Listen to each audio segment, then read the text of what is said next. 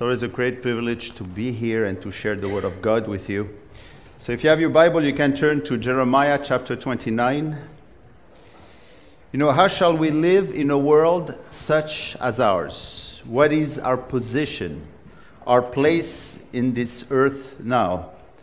You know, we all know that this world is increasingly set against our belief. We all know that there is corruption. We know that nations are preparing for war. We understand that things are not getting better. So how then shall we behave as believers living in this planet? You know, the section we're looking at today in Jeremiah contains a wealth of advices. It will give us our position in relation to the future, the near future and up to the latter days. It will prepare us to handle the many changes that are now occurring and will occur. From the smallest alternation to the most severe. This section is our EPS, not GPS, our global positioning system, but our eternal positioning system. You know, the Bible in its entirety is our EPS. It is truly a handbook on life. It will show us how to get peace of mind in times of great turmoil, how to get the proper perspective in any given circumstances. It is not only a book on survival, it is also a book on fine living, spiritually, emotionally fine living. When one gets hold of God's advice in there, when one begins to see things as God sees them, life should improve tremendously. It is the best therapy against worries, against guilt trips, and it sets us on the right path. And for the occasion, here in Jeremiah, these advices were given at the most difficult time in the history of Israel. It was at a time when not only did the people lose all that they had, not only were they taken captive in a foreign land, but their faith and hope were shattered, since all seemed to indicate that their God was gone, or perhaps that he was never there. The Israelites, glorious history with King David, all the promises given to him, promises of a great future in a magnificent land, promises of peace, all this came to an abrupt stop. The history of King Solomon, who had the admiration of the people of the world because of his great wisdom and riches, also came to a sudden end. However, it is right at this moment where God comes with such force, such gracious force, and speaks great words of counsel and comfort, words that tell us that it matters not what really happens around us because he is in full control. Words that bid us to look at him first and to find our answers in him and his word.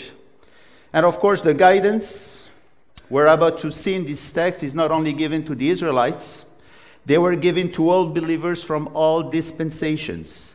It speaks directly to our heart, as the Spirit of God testifies in Romans 1, that is Romans 15:4. He says, whatsoever things were written in the past, such as the things that we're going to see in Jeremiah, were written for our learning, that we, through patience and comfort of the Scriptures, might have what? Hope. Hope. It is the same hope that we find in our portion of the Scriptures today.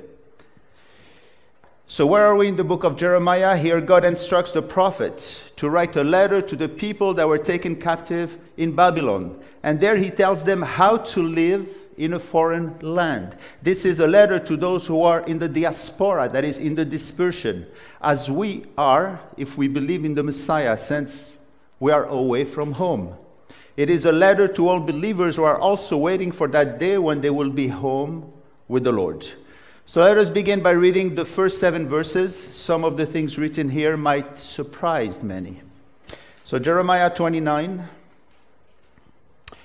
says, now these are the words of the letter that Jeremiah the prophet sent from Jerusalem to the remainder of the elders who were carried away captive, to the priests, the prophets, and all the people whom Nebuchadnezzar had carried away captive from Jerusalem to Babylon.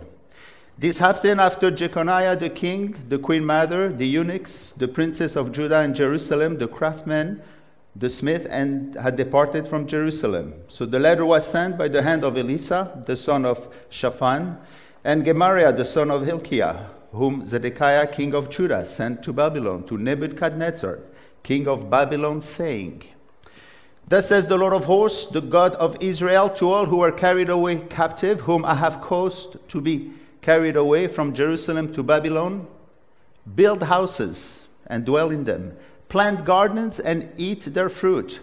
Take wives and beget sons and daughters, and take wives for your sons and give your daughters to husbands, so that they may bear sons and daughters, that you may be increased there and not diminished. And seek the peace of the city where I have caused you to be carried away captive, and pray to the Lord for it, for in its peace you will have peace.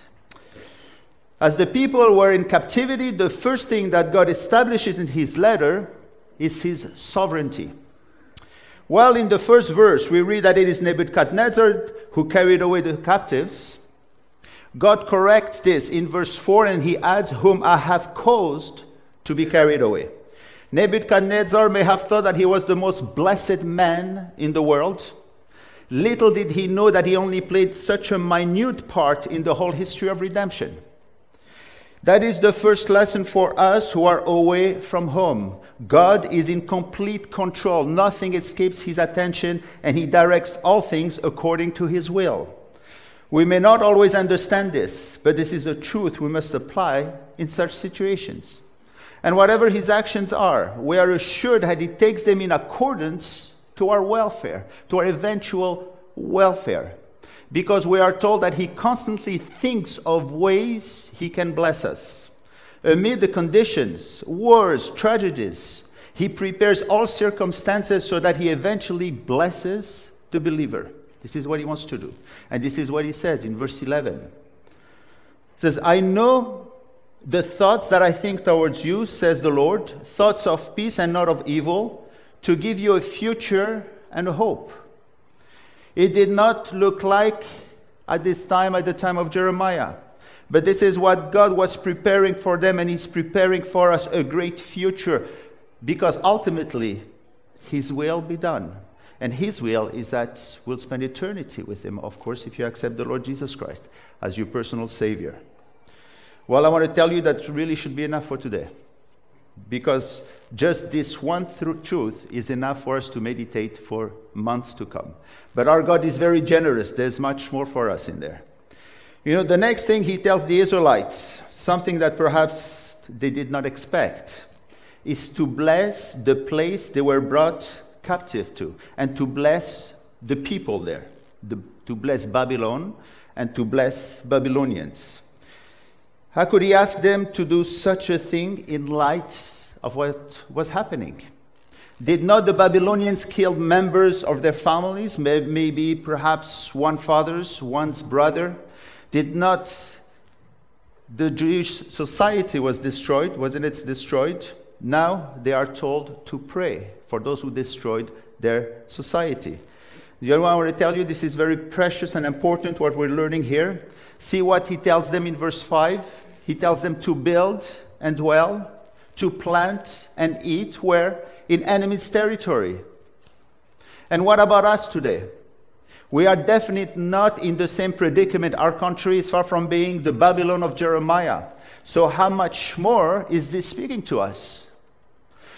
This second point shows us that we have to partake in the growth of the place we live in. We are not called to be hermits or rebel.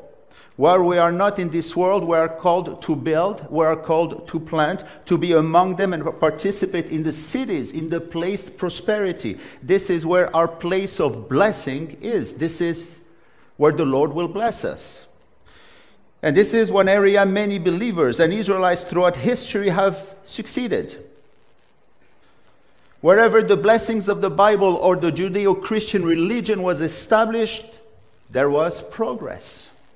We have previously noticed that scientific progress occurred where the Bible was believed. That humanitarian societies such as hospitals, orphanages, even soup kitchens were established under the Judeo-Christian religion. Look at our world today.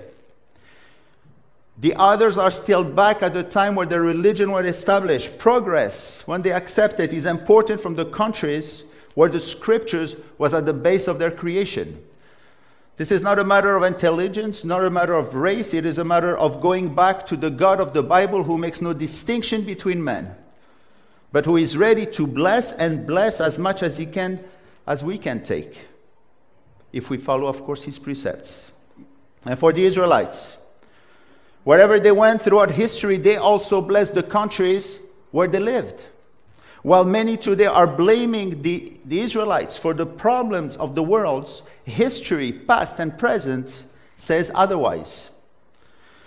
Consider that while the Jews are only 15 million people, that is less than 0.5% of the world population.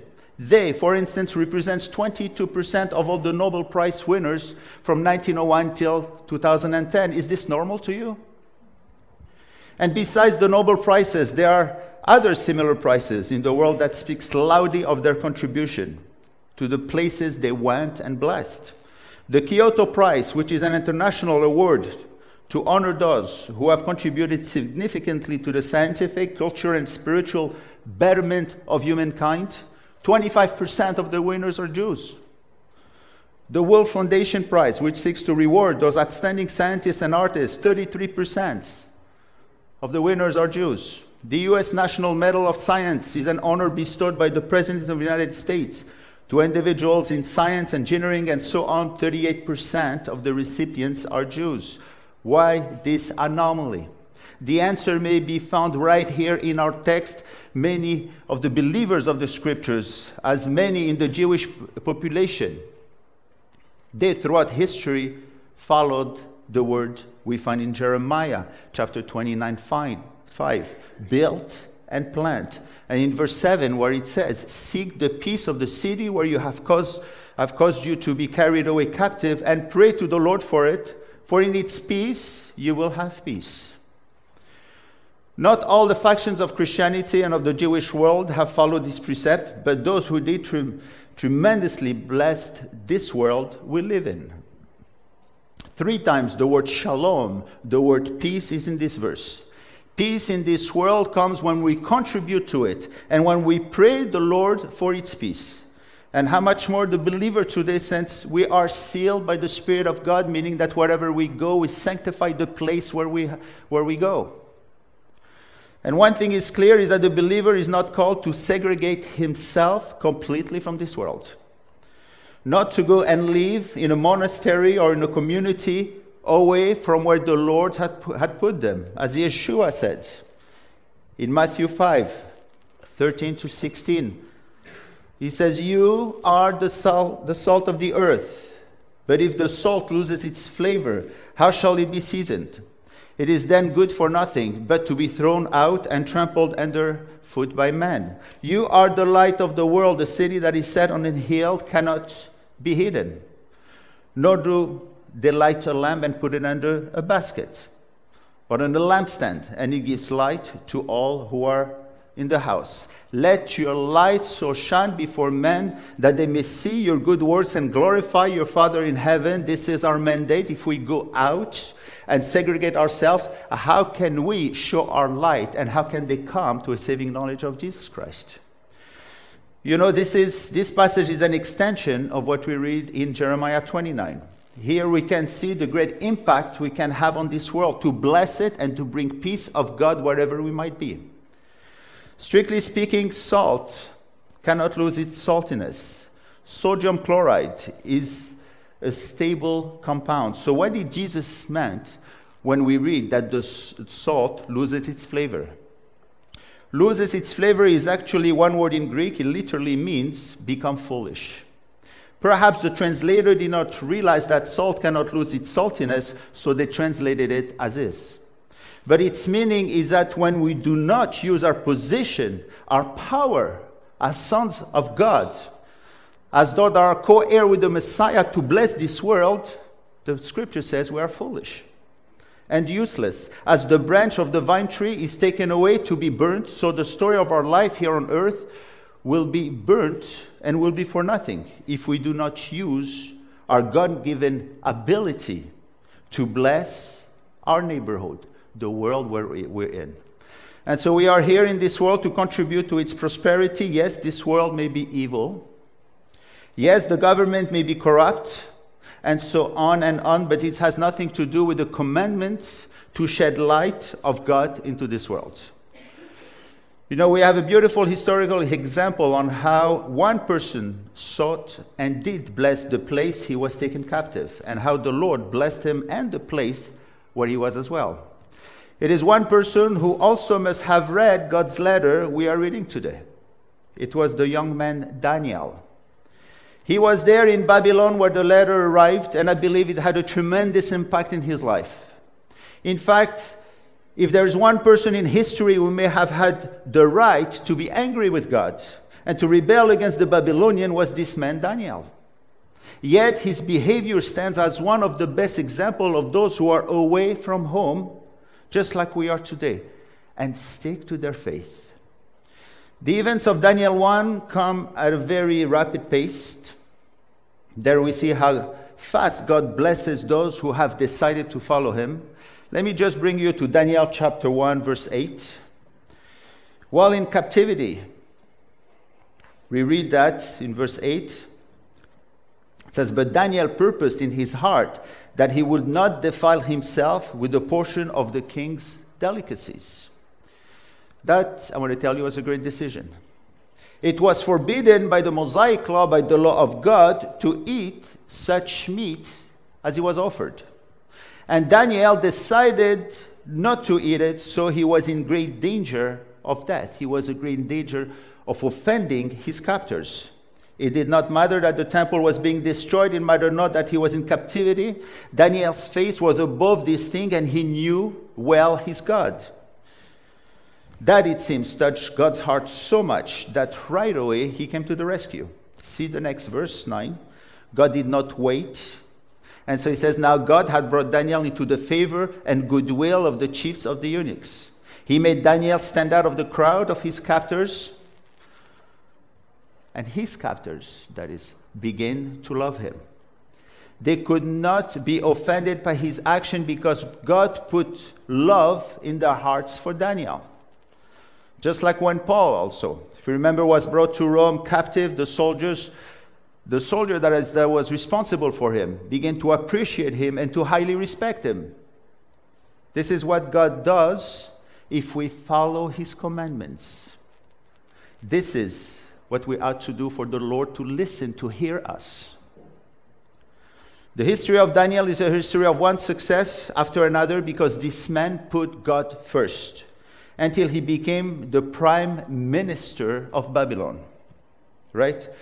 In the perspective of the whole Bible, this is an irony, I just want to tell you. The prophet of God becomes prime minister of that city that typifies rebellion throughout the scriptures. I want to tell you, our God is a sovereign God. It is a captive who becomes so high ranked that his captors became subjected to him. The same thing happened with Joseph. Same thing happened with Mordecai. Same thing can happen to you too, if you follow the precepts of the Word of God. However, these are only types of the Messiah who now is rejected, but will come a time where every knee will bow to him. And the truth we are learning here, how we ought to behave under a foreign government, is a truth that is really enhanced in the New Testament. There we find a marked dichotomy. On the one hand, we are repeatedly told we do not belong here, and on the other hand, we're told to work and to bless this world. If you remember in Hebrews 11:3, we are told that we are strangers and pilgrims on the earth.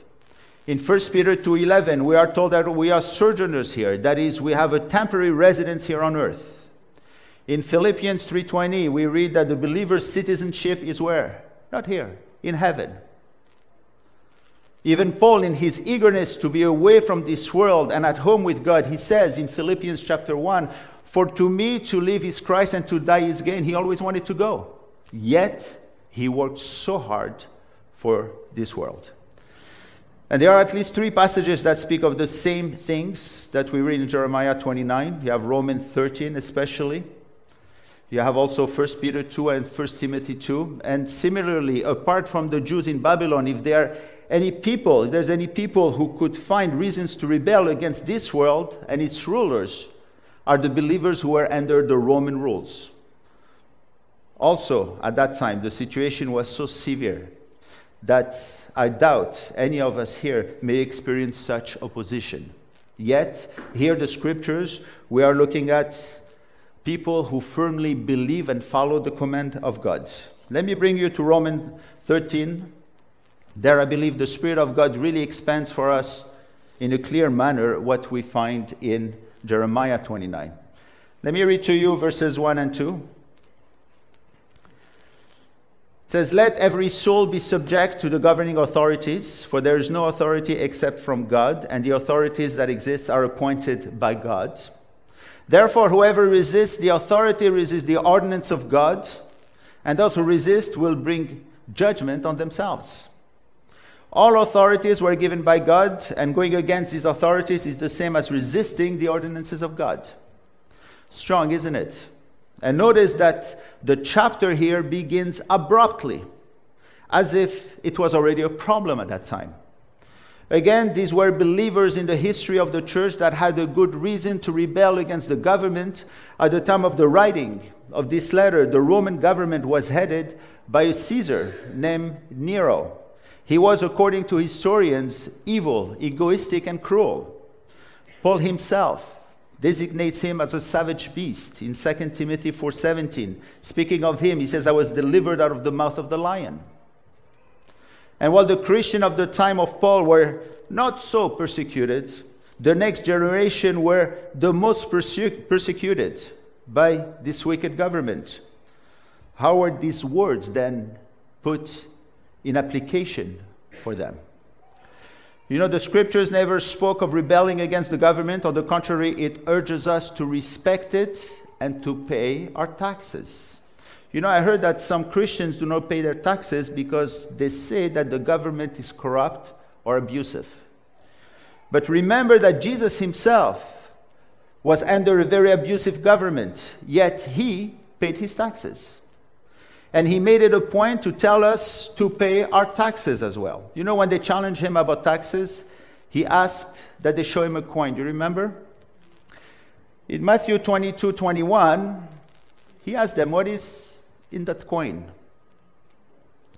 And then he says, "Render to Caesar the things that are Caesar's, and to God the things that are God's." It is a question of giving to the government what belongs to it, and taxes are his. This is a commandment from the Lord. What picture do you see in here, in that dollar bill? Actually, I never knew she also was the Queen of Canada. I thought of her as being the Queen of England. But these things have no value in heaven. Okay? Seek ye first the kingdom, and I will give you all these things. And we have to reap for things that are eternal. You know, however, even though we are pilgrims here on earth, and Satan is called the god of this world, every single thing in this world is still subject to the God of the Bible. It might appear as if God has handed the keys of the forces of evil to the forces of evil. He did not. He is still the master of this world.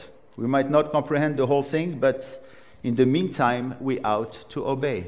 It all amounts to saying that while God does not tell his people to seek peace in the city, he tells us to seek peace of the city by working and praying for it. And the command is clear. We are to pray for our government. See again Jeremiah 29:7. He said, "And seek the peace of the city where I have caused you to be carried away captive, and pray to the Lord for it, for in its peace you will have peace." Are we praying for our government? That also, I want to tell you, is a commandment from the Lord. Do you know that based on this passage, in the synagogues, a prayer for the welfare of the government is recited during the morning service? And the prayer dates back to biblical times. It never stopped. It began right after the reading of Jeremiah's letter. We can see it in Ezra 6:10. Where it is written that the Jews began to pray for them. They prayed for the life of the king and his sons. They respected that law. The Jewish remnant understood these things and put them into action. You know, there's a story in the Talmud that relates to Alexander the Great, who arrived in the land of Israel with his army.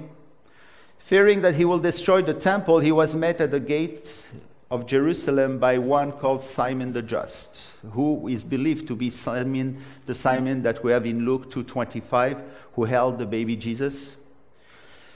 And so he asked the conqueror whether he would, and I quote, "destroy the house wherein prayers are said for you and your kingdom, that it be never destroyed." And so he was so touched that prayers were said on his behalf that he did not destroy the temple. And prayer for the Babylonians was really a foretaste of the forgiveness of Yeshua, who teaches, love your enemy and pray for those who persecute you, right? Matthew 5:44. To pray for one's enemy, one will really show a great quality. To be able to do this is to have risen above all the mediocrity that stems from this earth and to come very close to God's way of thinking. He forgave his enemies. He forgave us. And so we ought to put on Christ and to be like him. And besides the governments, are we praying for our society? Are we praying for our neighborhood, for our city? You know, I heard of a church in the U.S., I believe in Philadelphia. 3 times a year, the people of this church take what they call a prayer walk. They walk the streets of the city asking the Holy Spirit to guide their prayers. They stop at apartment buildings and pray for the salvation of the people that live there. They stop at schools and they pray for the teachers and the students. They stop at businesses to pray for their owners. They stop at the homes of believers to pray for their ministry in the city. There seems to be much power in this. It is like spreading rays of light in a world of darkness. I think this is what we called for. You know, that may remind us of a passage of 1 Kings 8. There are many similarities. This is what God told the Israelites as they went out to battle. It says, when your people go out to battle against their enemies, wherever you send them, and when they pray to the Lord towards the city which you have chosen and the temple which have built for your name, then hear in heaven their prayer and the supplication and maintain their cause. And God did listen to them. But these Israelites were going to battle. Can this apply to us? Yes, we are in a spiritual battle. There's a spiritual battle going on. Whether we see it or not, there is one that is constantly raging. We have already seen in Ephesians chapter 6:12, it says, for we do not wrestle that is against flesh and blood, but against principalities, against powers, against rulers of darkness of this age, against spiritual hosts of wickedness in the heavenly places. What are these 4 things that are mentioned? Right? You have the powers, principalities, rulers of darkness. These are demons' organizations. We are in a battlefield, and we often forget that we are in one. And what is our weapon against them? Prayer. Prayer is our weapon. You know, I would love to try this type of prayers for our congregation in the near future so we can get out in the streets of Montreal to pray for the shalom of our neighborhood. Now that we have spoken about obeying our government, what then do you do when the government goes against the Word of God? We need to deal with this, right? Where do we draw the line? The point is that as long as the civil law does not command us or ask us to do anything which goes contrary to the Scriptures, we should obey.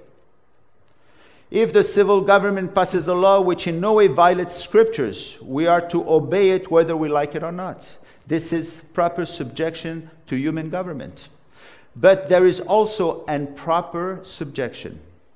While there are many examples in the Bible of men and women who prayed and served the government, there are also many examples where the believers had to make a choice between God and man. Let me bring to you 4 circumstances where God clearly approved of believers' disobedience of a wicked law. When the government does not allow worship of God. Worship is a freedom no one should attempt to remove. To Pharaoh, God told them in Exodus 5, let my people go that they may hold a feast, that they may worship me. He did not, and God dethroned them.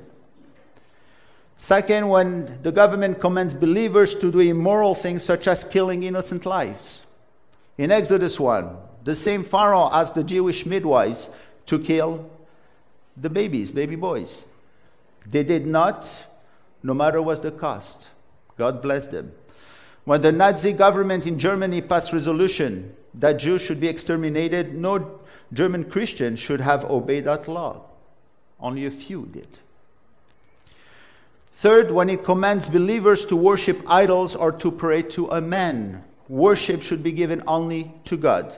Mordecai and Daniel's 3 friends, if you remember, risked their lives because they didn't want to worship anything or anybody but God. In the tribulation times, the believers will be asked to worship a man, the Antichrist, and to put his number 666 on them. They will refuse, and they will be enjoying great blessings for eternity.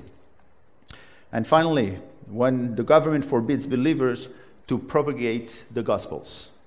This is a sensitive issue, and it needs to be handled with wisdom. First, we are here for the purpose of glorifying God and to preach the gospel, and it should not be taken away from us. Today, this freedom is taken away in many Muslim countries, for example. However, by the grace of God, many Muslims are coming to believe, whether it's by dreams or by the internet and so on. It will be a freedom that will be taken away from the believers in the tribulation. Yet, if you remember when we studied Revelation, we see that many thousands and thousands of people will come to a saving knowledge. And in Acts 19, when some of these people asked John and Peter not to preach the gospel, what did they say? Whether it is right in your sight, in the sight of God, to listen to you more than to God, you judge. We are to help and be obedient to the government we live under. However, when it goes against the word of God, we are to use much wisdom and prayer to know how to stand up to it. By the way, how long did God say that the Israelites were to stay in captivity? 70 years, right? This is what you find in verse 10, Jeremiah 29:10. It says, "What thus says the Lord, after 70 years are completed at Babylon, I will visit you," and so on, and he will bring them back. 70 years, how long is this? Do you know that this is actually a lifetime? This is why I believe this passage speaks to us as he spoke to the believers at the time of Jeremiah. 70 years is the duration of a lifetime. However, if you have a good physician and take the proper medication, you can go to 80 years and more. This is what Moses said. Not about the physician, but about the 70 and 80 years. This is what we find in Psalm 90:10, if you remember that verse. It says, "The days of our lives are 70 years, if by reason of strength they are 80 years. Yet their boast is only labor and sorrow, for it is soon cut off, and we fly away." As the Israelites were in Babylon, so we also are somehow in captivity, and we are waiting for our 70 years to elapse. While we are here, we are definitely called to do the work and to abide by the laws here. It's only in following these things that we can have a great impact on this world. You know, the people of this world have to see us as a group of people that want the best for them. They should not see us as rebels or outlaws, but as those who want to share the love of God with them. This is the light we should not put under the bushel. And after all, 70 years, I want to tell you, is a very short time.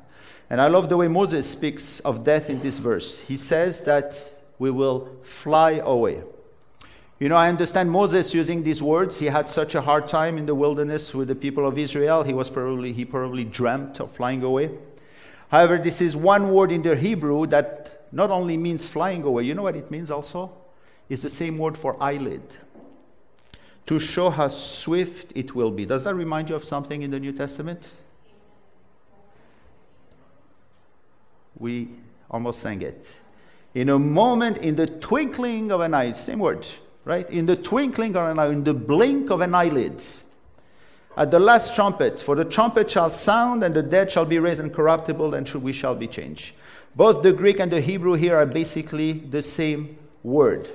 And whichever comes first, the rapture or the death, it will be fast. We will be with the Lord right away.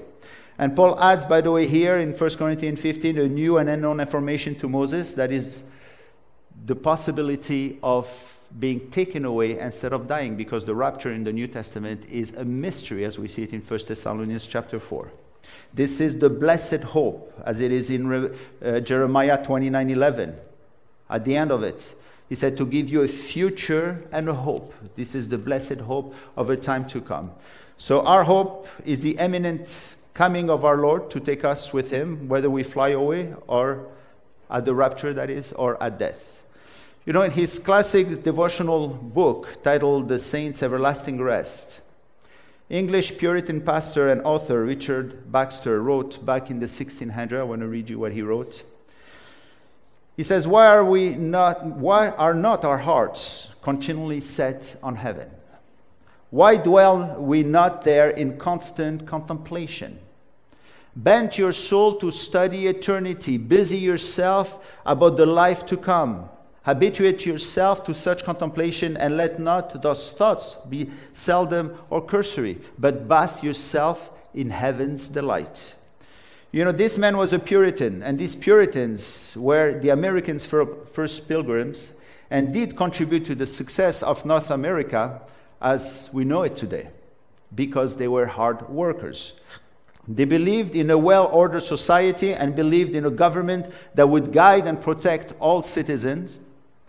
They were instrumental in the building the American society and democracy we're enjoying today. Yet, they also had the desire to be in heaven. You see the dichotomy here? You can have both. You can have both desires, for here and for heaven. This desire to be in heaven and at the same time have a strong desire to work and bless this world is seen also in the man in the scriptures. For example, again, we can bring back Hebrews 11:16. He says, but now they desire better, that is a heavenly country. But these are the people actually that influenced the word. It is through them that we have the word of God. It is through them that we have all the blessings that we have in our scriptures. Yet they desire a better country. We can have both. We can work and have this great desire. You know, I remember reading about an American tourist who visited the 19th century Polish rabbi Hofetz Chaim. He was astonished to see that the rabbi's home was only a simple room filled with books, plus a table and a bench. So the tourist asked, Rabbi, where's your furniture? Where's yours? The rabbi says. Mine, asked the puzzled. I'm here in visitor, you know, I'm only passing through. So he says, so am I. You know, the Jews also have this yearning. In fact, the great majority of those mentioned in Hebrews 11 were Jews, right? So today, their desire is based on a new world to come. Our desire, it might be different because we belong to the church. It is on the new Jerusalem that is above. And before we go on this subject and close, there's something that is said about these false prophets, those who were in Babylon and those that remained in Jerusalem. What we find in this section is that many of them are named, right? Here they are no more the false prophets as a group. They are people whose names and family names are given. We read of Shemaiah. His name is mentioned 5 times in Jeremiah, that is. Shemaiah the Henelamite. That's Jeremiah 29:32. There's the priest, prophet Hananiah, the son of Azur, who was from Gibeon. In Jeremiah 28:1, he's mentioned 11 times in Jeremiah. We also read of Ahab, the son of Koliah, and Zedekiah, the son of Maaseh, in Jeremiah 29:21, for example. Do you think we should mention names of false teachers and false prophets who come today? I want to tell you the writers of the New Testament were not shy. John mentions a man, Diotrephes, who says that the love to have a preeminence among the people. Paul mentions also a few. But if these people are not named, how would you know that they are not from God before they bite you? Many say that this is character assassination, but the Bible is clear on this point. If someone teaches things that are not in the scriptures, this someone should be made even more public so that the believers will be protected and not misled. This is what we learn from Jeremiah. And here again, we are told how to recognize a false prophet. You have it in 28:9. Jeremiah 28:9, it says, as the prophet who prophesies of peace, when the word of the prophet comes to pass, the prophet will be known as one whom the Lord has truly sent. This is the very same thing, if you remember, that we find in Deuteronomy 18. When a prophet gives a prophecy, if it doesn't come about, then it is not from God. Look at the last words here. You shall not be afraid of him. It really means you shall have no fellowship with him in the Hebrew. You know, in Jeremiah, the judgment came very quickly in accordance with Deuteronomy 18:20. Jeremiah indicated that Hananiah's death would happen that year. This is why Jeremiah took special care to state the exact month in verse 1 of chapter 28. And in verse 17, he says that in the 7th month, less than 2 months after Jeremiah's prediction occurred. Today, it does not happen that quickly, but thank God we have the Word of God to judge these matters. And this is where we come to one of the most evangelical verses in the Old Testament. Last week we closed with these verses. This week we'll do the same. Let's read again Jeremiah 29:11-13.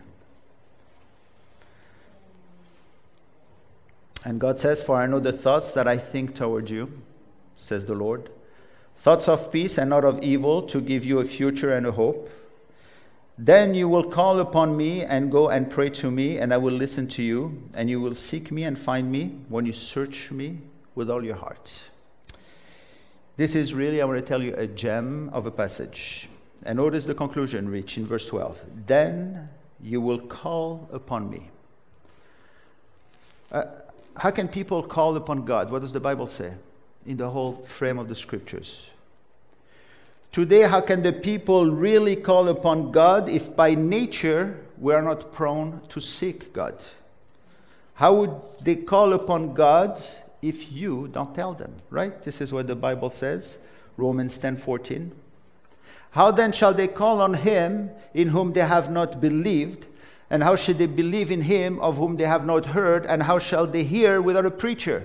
And the word preacher here is not a professional preacher, it's you. It is you who proclaimed the word, and proclaimed your salvation, Yeshua. If there's one person that understood the importance of speaking the word to others, it's Paul. He started this letter in Romans 1:14. He says, I'm a debtor to both Gentiles and barbarians, both to wise and unwise. Debtors, that means he owed it to them, so we owe them also to tell them, because salvation was by grace. We are not to sit down and just be content to go to heaven and forfeit the work we are called to do. And it was the same person, Paul, who said in 1 Corinthians 9:16, woe unto me if I do not preach the gospel. We are, I want to tell you, very much partners with God to bring the people to a saving knowledge. So what we learned from the Israelites of the time is that God was always with them, walking along with them, as he is with every believer. Even though the circumstances may indicate otherwise, even though we don't always feel his presence, he is surely with us. You know, I will close with a story I read. It is about a little boy who was harassed by a bully. Every day he went to school, and the bully would beat him up. Some of his friends were telling him what to do. They gave him a lot of different advice. They told him to try another route home, but the bully found out about that route and still beat him up. Another person suggested that the little boy carry a stick. He carried the stick. The bully caught him with the stick and beat him up with the stick. One day he was walking to school terrified. Out jumped the bully with his fist, clenched and getting ready to pound on the boy. The youngster beckoned to the bully and said, come on, I'm ready. The bully couldn't believe this young man, how he got so much guts. He says, come on, you bully, and I'll take you right now. Aggravated, the bully started toward the boy, intending to beat him. All of a sudden, out steps the boy's father from behind the bush. He was 6'10" and 275 pounds. The bully looked up in shock and said, oh no. See, the closer you are with your father, the closer you are with your daddy, the more the bully called the devil will have to leave you alone. If your daddy is staying home because you don't want to be close to him, don't be surprised if the devil wears you out day in and day out. Let's bow our head in prayer. Almighty God, we ask you this, that you might make us to be not only your worshipers, but your witnesses. Kindle the fire in our bones, loosen our lips, bring us to realize our own spiritual gifts that you have given us at your conversion, and fill us with your Spirit and make us your witnesses. In this congregation, Lord, may there be men and women, boys and girls who at this moment may be far from you and perhaps unconcerned of the souls of others. May you touch them and revive in them a thirst and hunger for your words and a great zeal to perform your work. We are grateful for your presence and for your constant protection. May we be worthy to carry the great news of the gospel to the unsaved. We pray in the name of Yeshua Mashiach. Amen. May the Lord bless you all. To get in touch with us, you can do so by telephone 1-888-685-5902, locally in Montreal 514-685-5902. You can also reach us through our website at www.arielcanada.com. Again, the phone number is 1-888-685-5902, or locally in Montreal 514-685-5902. Website address is www.arielcanada, all one word, ARIEL Canada.com. Be blessed. Shalom.